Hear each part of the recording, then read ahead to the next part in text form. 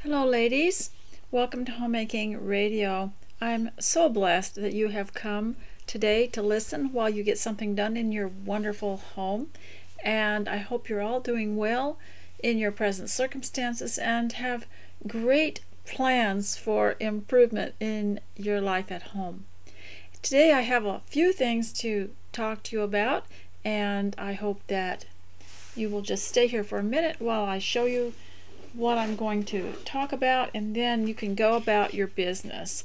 I just have a teacup to show you that goes with this dress, and I'll give you the details of all this on the blog. So if you are new here and you just came to the channel, you click the link in the description and you go to the page on which I've embedded this whole video, and you can watch it all there. And matter of fact, those pages will come up along this about the same time as I do a video. And so today we always, like all days that I come here, and I love this format because you don't have to have a group or a church or any kind of a ladies Bible class pay for transportation or expenses for someone to come and talk to you, and then the speaker also can stay in her own home, take care of her family, and I like this so much better, and I'm so happy for it. I hope that we can make good use of this kind of broadcasting while it lasts. And so we'll start out with appearance and getting ready. Remember that if you will get ready first before anything, even if everything's crashing around you, that you'll feel so much more positive about what you're doing. You'll feel fresh, you'll feel clean, you'll feel pretty, I hope, and you will be giving your family dignity and showing them respect by dressing up for the home. And with a cotton dress like this, I would probably wear an apron over that kind of went with it, maybe a white eyelet apron or a sage green one. And sometimes I'm able to get very sturdy aprons at places like Hobby Lobby, or sometimes craft stores, where they make them and sell them.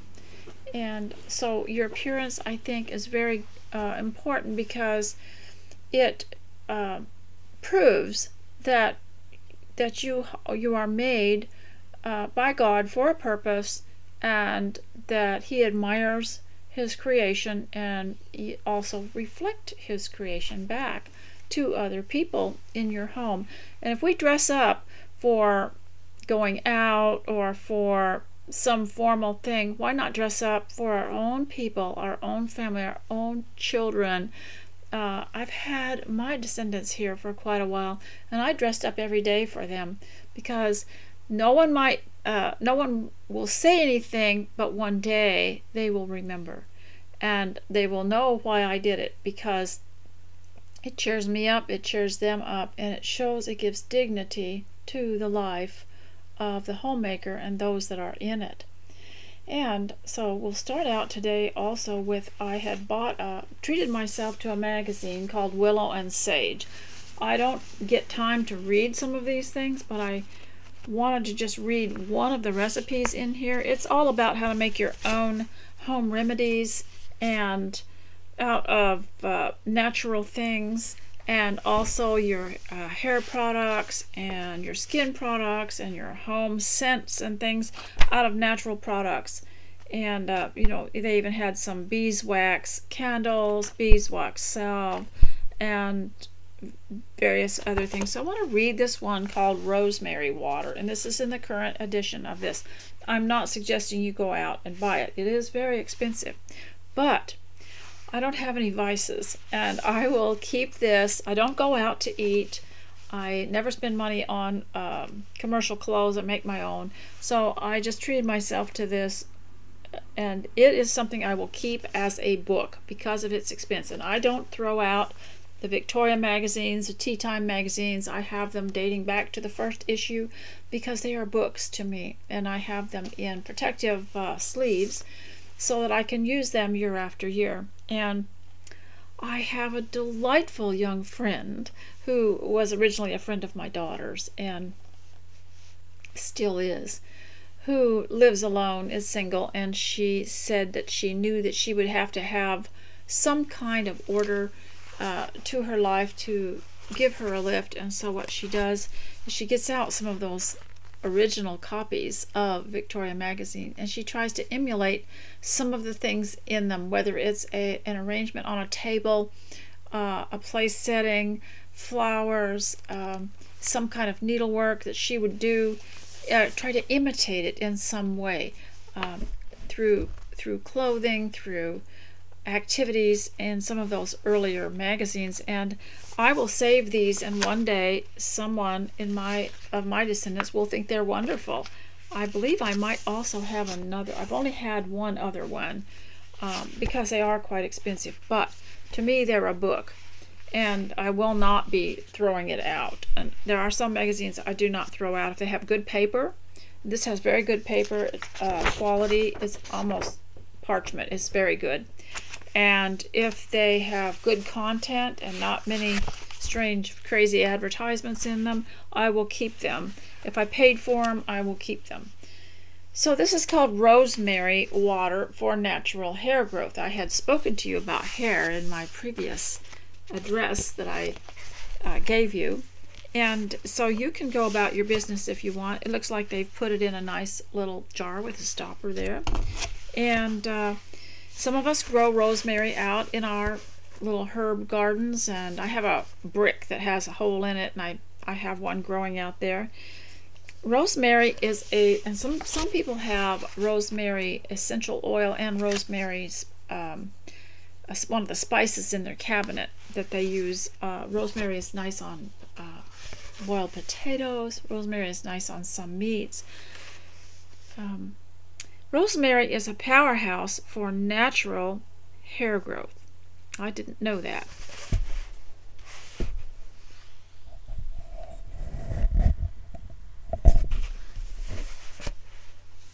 And making your own rosemary water is an excellent way to reap the benefits. Boiling rosemary leaves creates a fragrant herbal tea with a variety of benefits for your hair and scalp. Now, I don't know the difference between the leaves and the little spikes, if that's what they're talking about. Not only does rosemary water stimulate hair growth and thickening, but it also clarifies buildup, helps reduce dandruff, relieves and soothes an itchy scalp. So, they will tell you how to use it here in a minute. Combats oil, boosts shine, reduces frizz, and can even naturally dye the hair. This natural remedy is simple to make and can be easily incorporated into your natural hair care routine.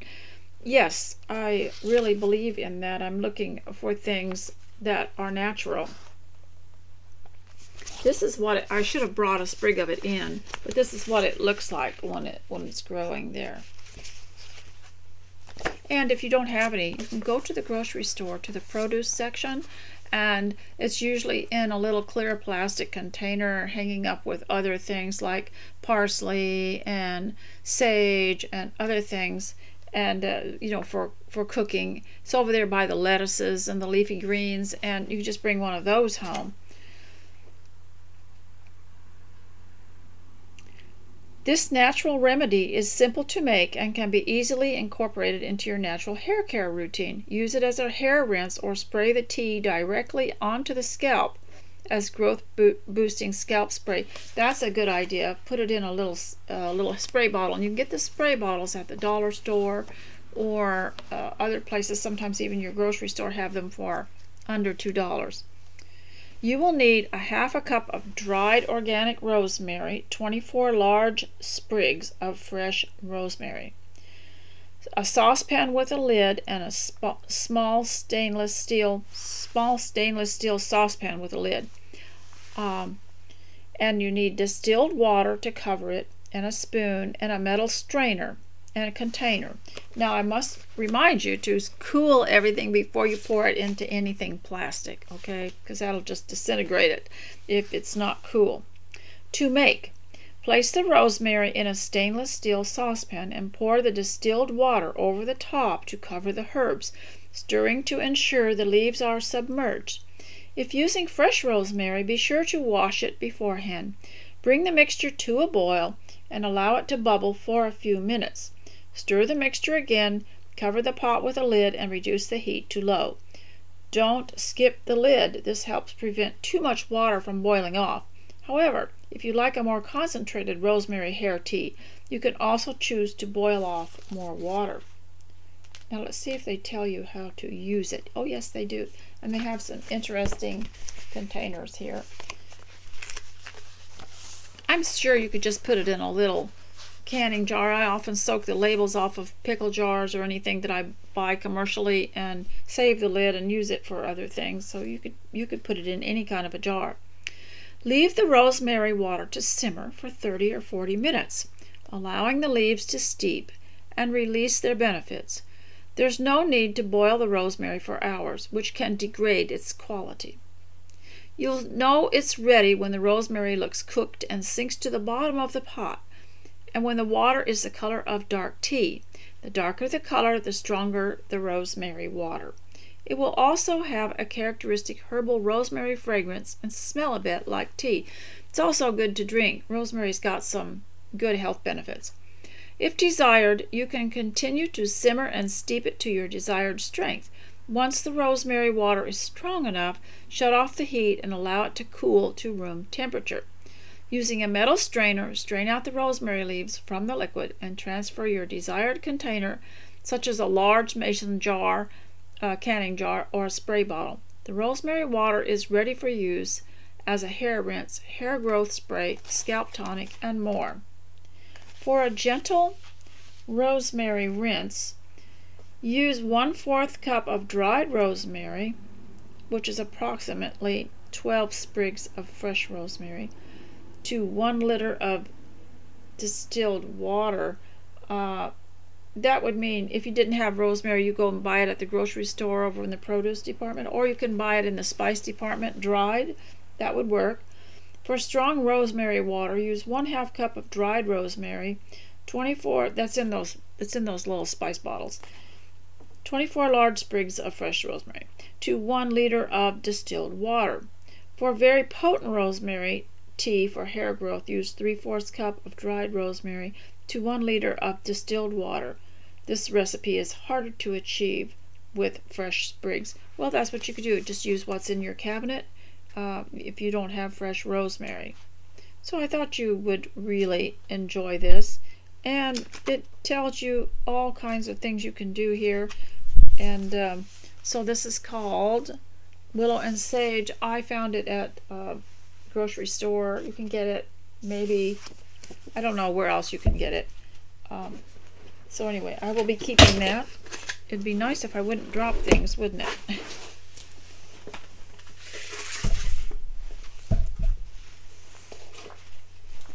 All right. I'd also like to thank the lady that sent me these hardback books. I just love them so much, holding them, reading them. They are, books that were written in 1899, 1869, etc.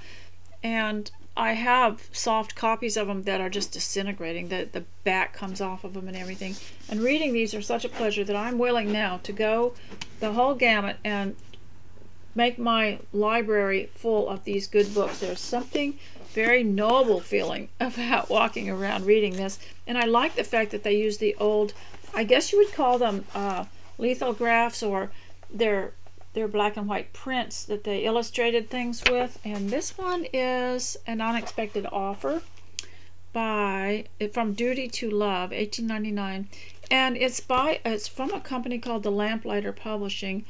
I don't know how to use that, but I love it that they're publishing these wonderful books. They feel good. The pages feel good to your fingers. It's just such a delight to read from good books. And this one is Stepping Heavenward. And I also like that they had put pictures like I've seen that one in some of the old McGuffey readers. So these pictures are included. And this is really, makes you feel very noble with just to hold this book, and there's the feeling of it. And so I'm going to try to get as many of these as I can. I'm so happy with them. and they smell so fresh.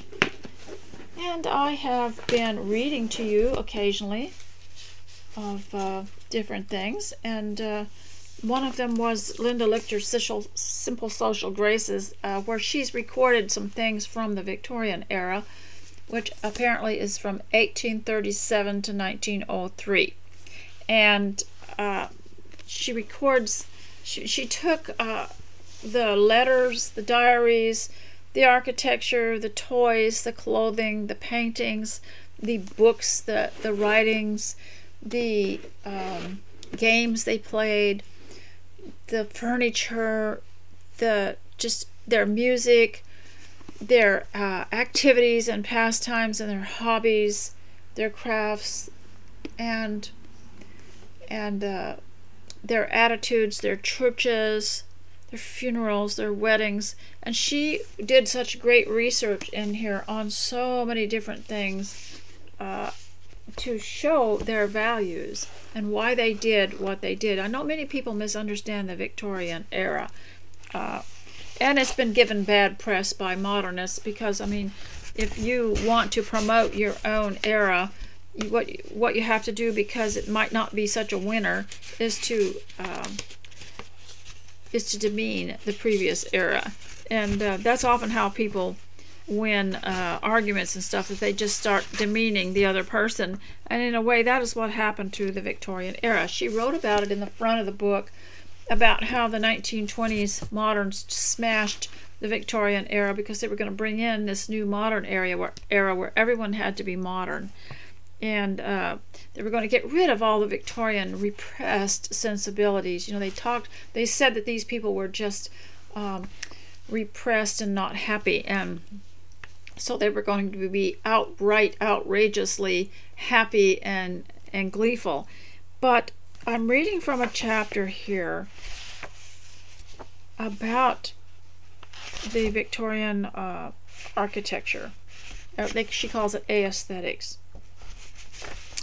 And it's about the towns that they had. And one of the things that I like to do when we travel is go to the old highways and go those routes so that you can go through some of the original towns and see things. And when you get on the freeway, it bypasses all these places. And that's somehow why some of these towns just kind of die out, because there's not as much traffic coming through them. But I like to go into the old towns, see the old buildings, walk around on the sidewalks, go into some of the antique places and restaurants, and enjoy my country. And every country has those places. So she calls this recovering our environmental aesthetic. Now, why would this be valuable to the home? Well, as I read it, I'll make a few comments about how we can improve the home by going back to the old standards and the old paths where the good walk is. So not everything in the Victorian era was good. They had their share of scalawags, just like we do. And they had just, it was part good and part bad, just like every single era. And you had to choose the way that you wanted to go.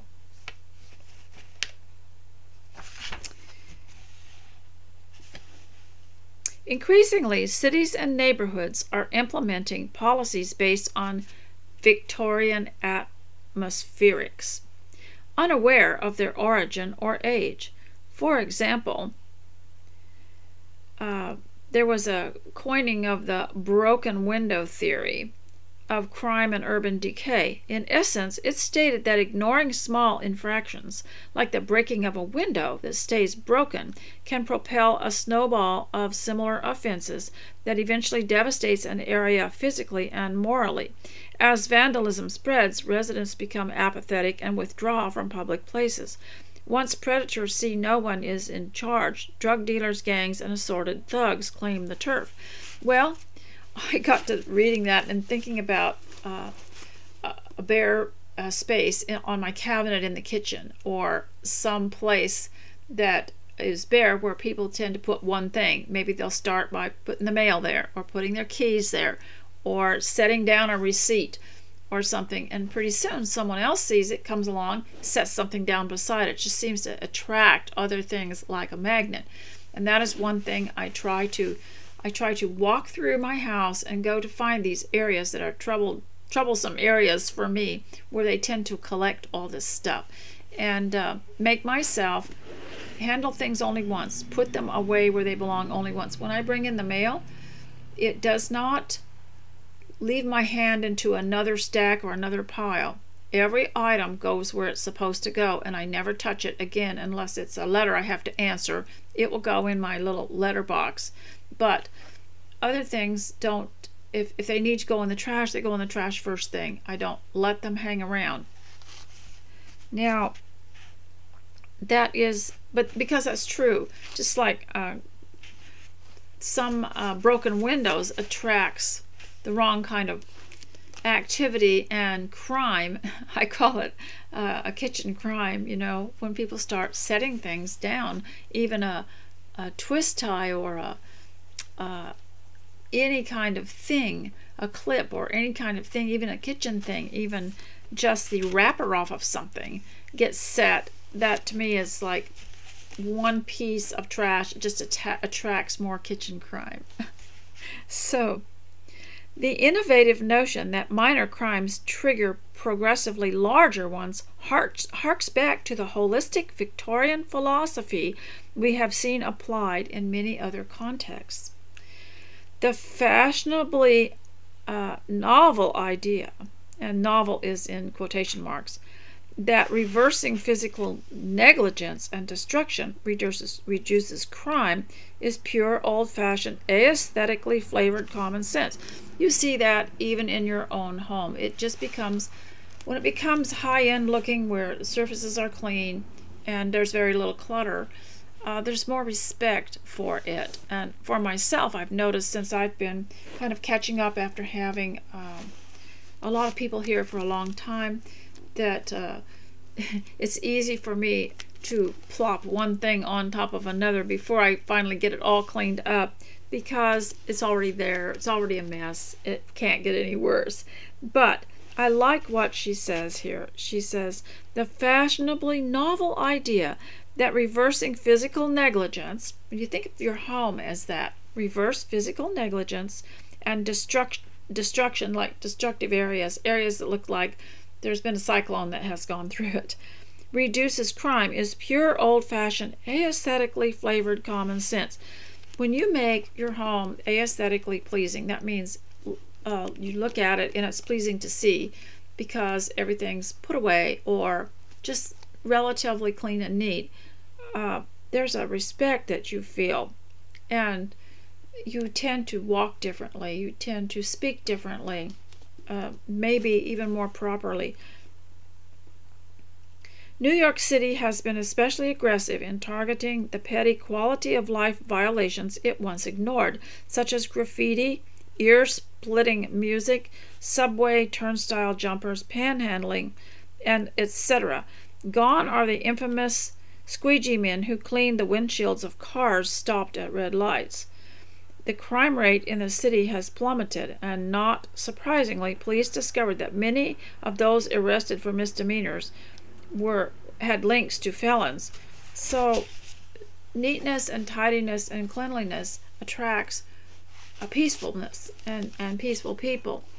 But somehow people that are attracted to places that have infractions of neatness are not always up to any good, and there are sometimes people like to hide behind a mess.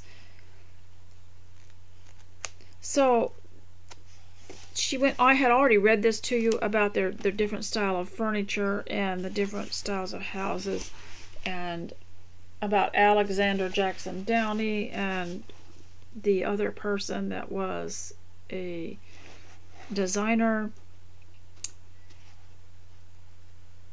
And so now I'm going to read to you some more from the Jane Austen diet, and there's a chapter in here on the mind-body connection. I did not finish reading the chapter on tea drinking, but I read quite a bit of it. And this is all about how our thinking, the Austenites, the people in the Austen era, which was, it probably began maybe at the time of the Declaration of Independence and the Constitution in the 1770s here in the U.S., and the Victorian era began in the 1830s. So it was before the Victorian era.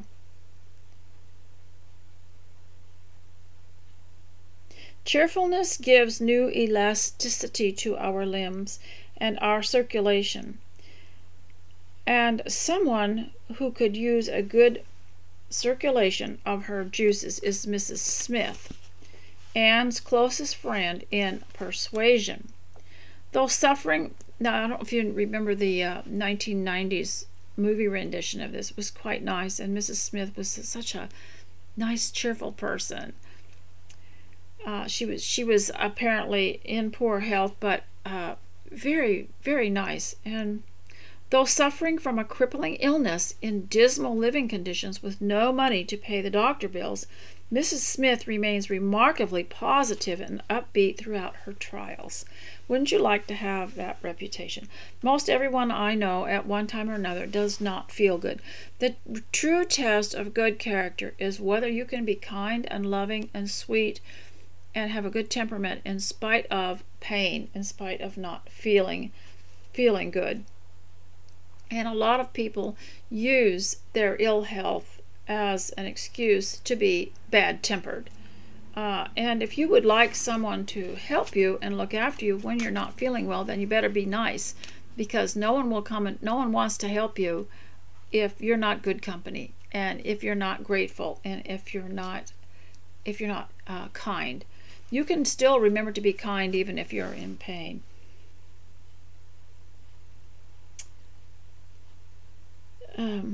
Mrs. Smith had a deposition to be cheerful. Neither sickness nor sorrow seemed to have closed her heart or ruined her spirits. Now, wouldn't that be a nice little thing to write on a piece of wood or paper to put somewhere in sight on your house? Neither sickness nor sorrow seemed to have closed her heart or ruined her spirits. You could say, let neither sickness nor sorrow close your heart or ruin your spirits. It pays off. Her cheerful mind soon becomes a mysterious pathway to her medical cure. Mrs. Smith's cheerfulness and mental alacrity did not fail her, and she gradually experiences improvement of health by the end of the novel. Putting it in modern terms, Austen, I'm trying to see how much time I have here.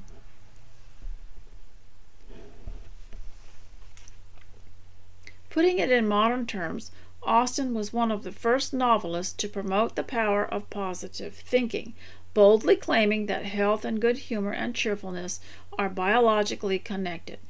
It was her infamous shove it to the Descartes splintered medical theory. Remember, that was a physician that believed that the mind and body had no connection at all, and it would prove to be scientifically centuries ahead of its time.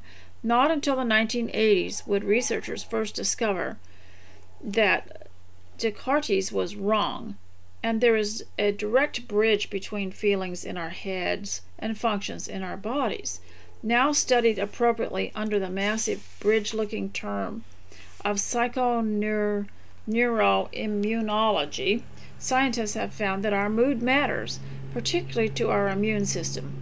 Positive emotions like happiness and hope allow our brains to release chemicals that strengthen the immune system, whereas negative thoughts release chemicals that suppress it. In short, happiness makes it easier for your body to fight illnesses and heal more quickly from them. And I would add that a cheerfulness, good nature, and happiness can add to your ability to manage your home. And when things look the most dismal, will help you get up and get at it. And one of the things I like to do is put in persuasion and play it in the background while I clean up messes that looks like there is no end to it or hope, and I'll surprise myself and be amazingly thrilled that I could actually get it all done. And I mentioned in several of my videos to begin with a list. and write down, especially if it looks bad, if you've just moved or if you've just had a lot of commotion in your home and haven't had time to really keep it up, and you end up with a lot of things that you're behind in, to make a list of the things that have to be done and then ask God to help you complete it. And don't let your daily life at home be powered by negative news or bad reports. And remember Philippians 4:8. We say it so much it just becomes kind of trite. Oh yeah, I know, whatever's good and lovely. Think about that. When you are to get yourself out of a bad habit of thinking down and thinking very negative and hopelessness and unhappiness, correct yourself by right away thinking of something good, thinking of something you'd like to see, thinking of something you'd like to do, or you'd like to make, or how would you like your house to be, or what would you like to have happen. You start thinking about that, and getting a more positive view will give you the energy to do it. And I think you have lots of less aches and pains as you do it. I would like to go on to some other things, and I always like to cover a few manners while I'm on here for the home, because manners in the public are not more important than manners at home, and from home will flow those manners. If you learn manners at home, then you don't have to suddenly switch over and pretend when you're out in the public, pretend to be a mannerly person. Be a mannerly person at home, and you don't have to change. You've got manners at home, you dress up at home, you dress up for the public, you speak politely to people, answer people when they speak to you. You don't have to give any personal information about yourself in answering, but just acknowledge that you've heard them and speak back, or and also be tactful. In manners, we use tact, not attack, and so it's best not to confront people. Avoid blunt or straight-on attack. Otherwise, you're in for trouble, because people will always resist that, resent it, and want to pay you back. So it's just best. Some things are worth ignoring. There's a scripture that says it is an honor for a man to overlook a fault, and we don't have the business of going around correcting everybody and picking on anyone. I remember one time years ago, there was somebody walking around in a store, and he was correcting everybody, picking on them, and telling them they were in the way, or that they didn't put the item back properly or something. And after a while, people were just avoiding him, and the store became totally emptied. So if you want to empty your world, yes, you can be rude and blunt, and you can be critical, and then that will clear the people away if you don't want people around you. But I think it's also important to help your children to live a happy life by showing the example, and so that if they choose, when they get grown up, if they choose to reject your way of life, you will still be building a life that's good and pure and happy and noble.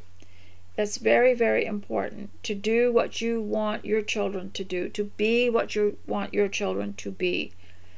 If you're argumentative, they're going to be argumentative.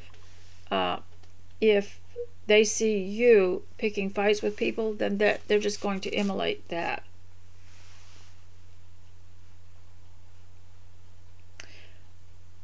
Your life at home can be your own high society if you decide to do it that way.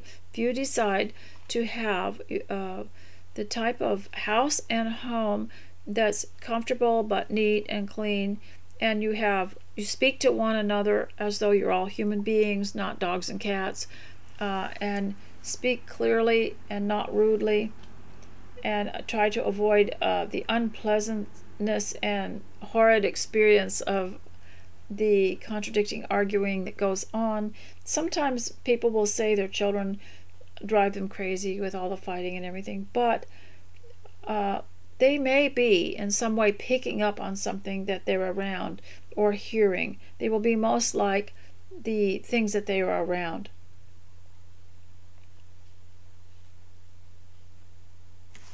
Now, I think that that is all for today. I'm making it a little shorter. I'm going to have to save my voice, and I'm not sure how much time I have left, but I hope that this has been valuable for you and that you got a few things done while you were listening. And I just remind you, look your best, be your best, speak your best, and treat the home as though it is something that's just as important as though you were visiting a high-end place, and it will be the place that you desire to be the most. And so I hope you'll stay close to Christ, and I'll talk to you later. Bye.